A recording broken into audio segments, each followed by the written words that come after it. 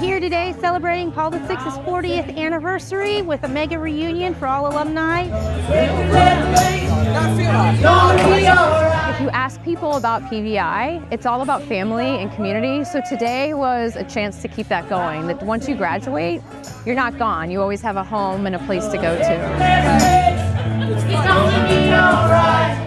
Standing inside Paul VI High School here on Hollywood grounds, they've moved from Fairfax to Loudoun County, and it's amazing to see the infrastructure and everything that's been put together. It's been a great experience to see these kids grow up, especially in this place that I really want to say our parents helped, but us as the students really built it.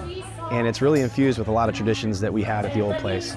I know a lot of folks miss it, but if you get a chance to come here, you'll see really what's being laid down, and it's a pretty fantastic thing.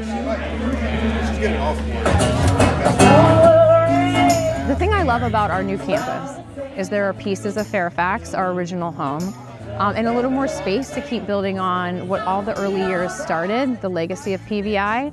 But I think what's most important is that the people inside the building, just like Fairfax, are really what define us and who we are, and that has not changed. This truly feels like a university campus where you have everything from tennis courts to ball fields that are even turf, and the open areas where kids can play, grow, and learn.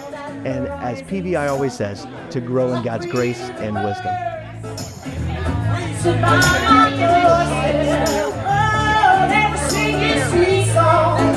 A lot of the people that you run into down the line, it's like family. And a lot of the friendships that I still have across the grades are still there.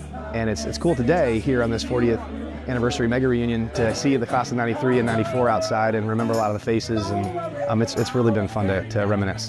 It was an amazing time at the all-class reunion of 40 years, established in 1983. This is the 40th reunion. Make sure you make it out to the next one.